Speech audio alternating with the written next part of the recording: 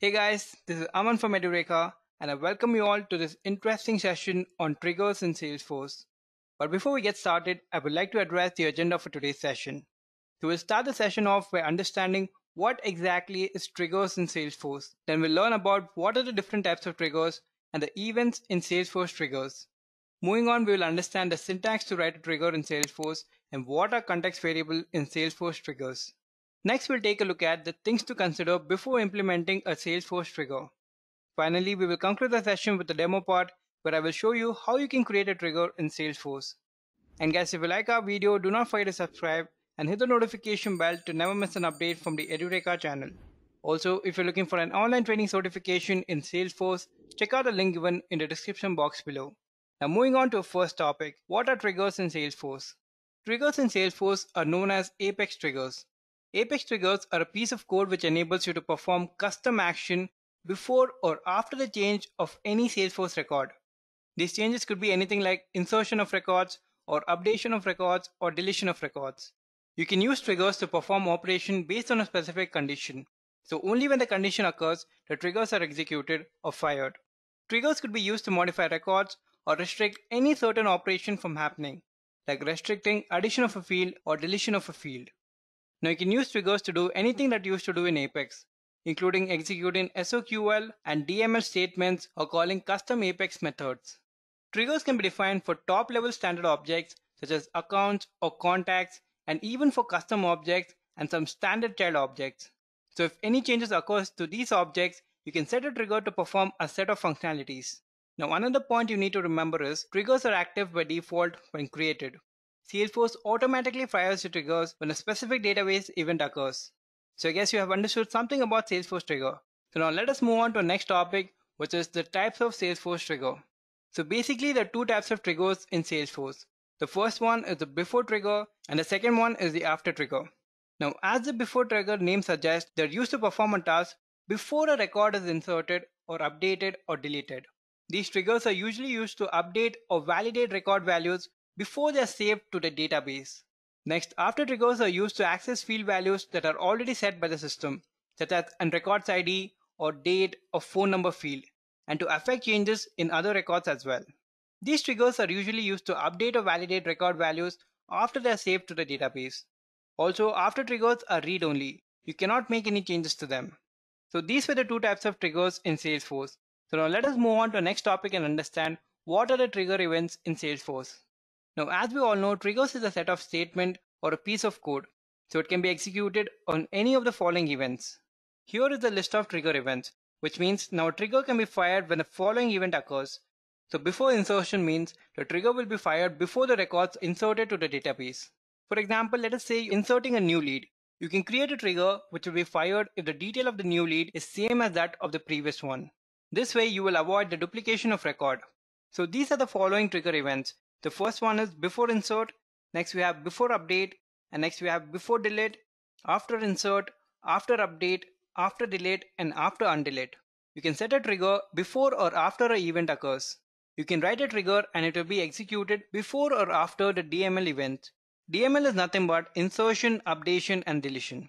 We can also add more than one trigger event, but they should be comma separated. Now let me explain this better with the next topic, which is syntax for Salesforce trigger.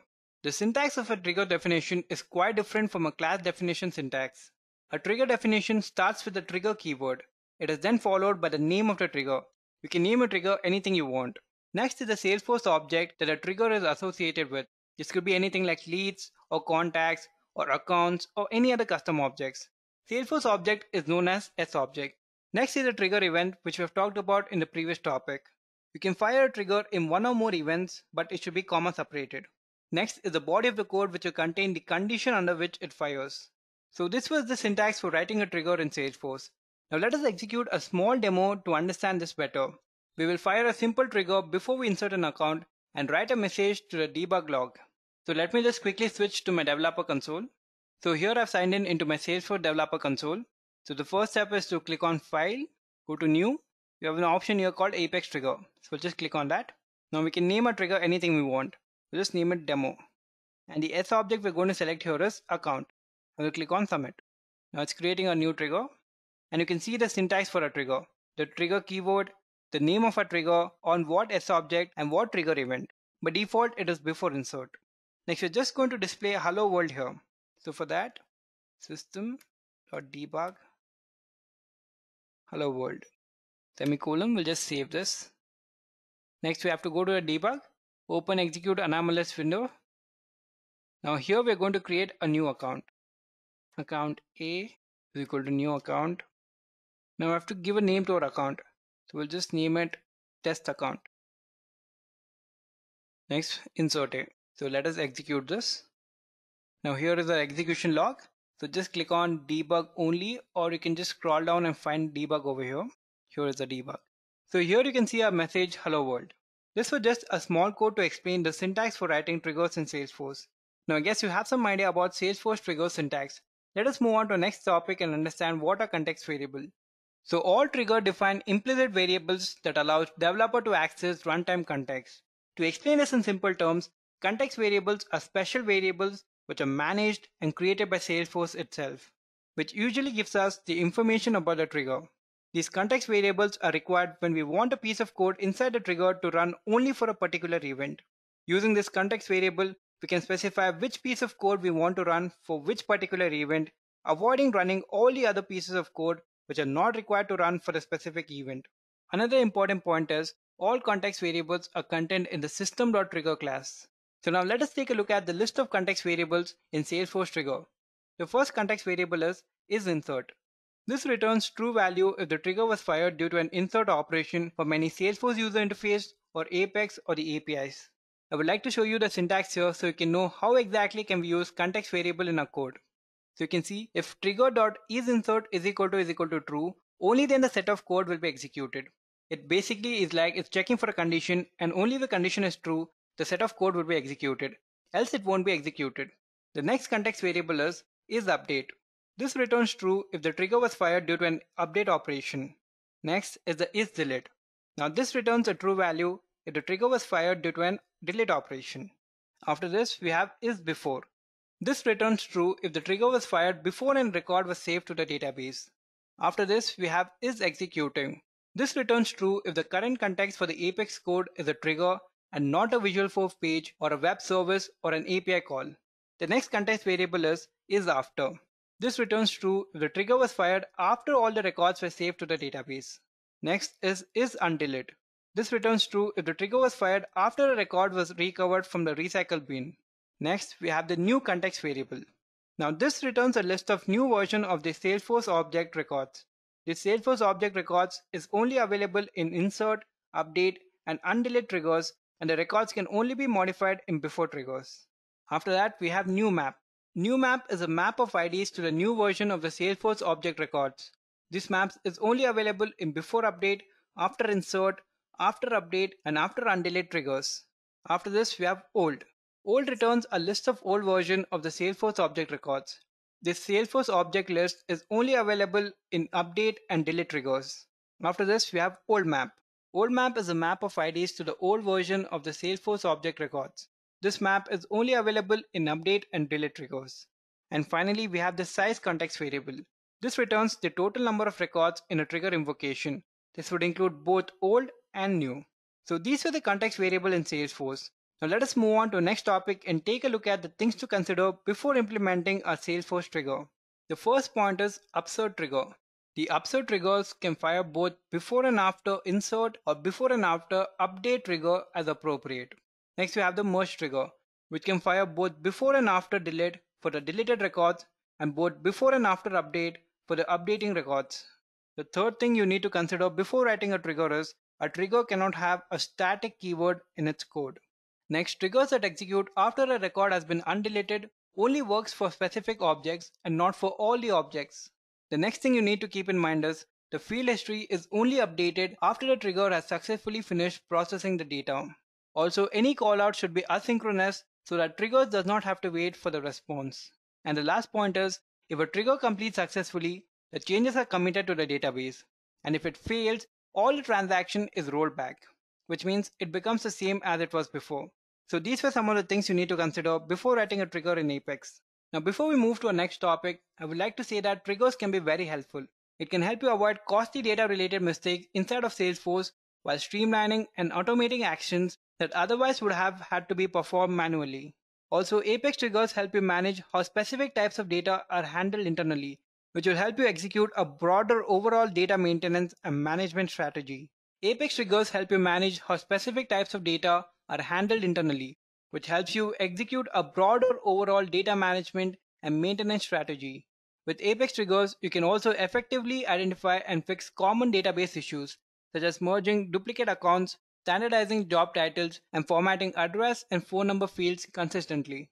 So with this said, let us move on to the next topic, which is the demo part, where I will show you how you can create an Apex trigger. So in this demo, we are going to create a trigger so that when someone creates an account, the trigger will check if the account name already exists. If it does, it will throw an error message saying the account name already exists. So for this, let us go to our Salesforce account, developer.salesforce.com. So if you're going to the website for the first time, here you'll have two options, login and sign in. If you're a new user, you can just create an account. It'll just take maybe 1 or 2 minutes to create an account. After you have logged in, you can just go to your name over here and go to my developer account. Select your username. So if you're new to Salesforce, this is what a Salesforce console would look like. Now to go to the developer console, just click on the setting over here and select developer console. Now go to file, new, Apex trigger. We can name our trigger anything we want. We'll just name it account duplication. And on what Salesforce object we're going to do this? It's on account. And we'll click on submit. So here we have the trigger keyword, the name of a trigger, and on account object. And here we have the trigger event. Next, for a body of our code, we're going to create a for loop first. For account object, we're going to create an instance for account, trigger.new. Next, list account. Next, creating another instance, list account myNew is equal to. Now here we need to select an ID which will compare the new account name with the existing account name. So for that, let's go to select ID, comma, name from account where name is equal to account name. This statement will get us the account name. Now in order to compare and throw an error message, we need to check for a condition. So for that, if myNew.size. Here we are using the size context variable, which will return the total number of records in a trigger invocation. So if it is greater than 0, it will throw us an error message. Account.name.add error. Account with same name already existing. We're just going to save this. So it's saved. Now let us go to our account section. Now here you can see I have 5 account records and these are my account names. So now let me try creating a new account with the same name. So I'll click on new and the account name I'll give it as test account. So now none of the other fields are mandatory, so I'll just click on save. So here you can see we are getting an error message saying account with the same name already existing. And you can see how simple it is to create a trigger in Salesforce. And with this, we have come to the end of the session. I hope it was helpful. Do leave your valuable comments in the comment section below. Happy learning. I hope you have enjoyed listening to this video. Please be kind enough to like it, and you can comment any of your doubts and queries, and we will reply them at the earliest. Do look out for more videos in our playlist and subscribe to Edureka channel to learn more. Happy learning!